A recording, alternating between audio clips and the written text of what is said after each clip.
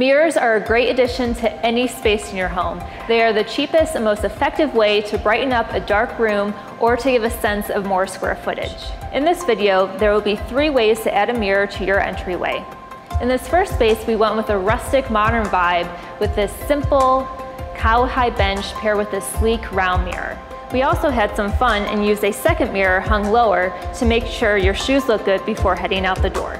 In the second space, we did a traditional setup with a mixed media wood console that offers a ton of storage with a coordinating gray tone mirror above it. The organic tray on the top offers a great place to set down your belongings.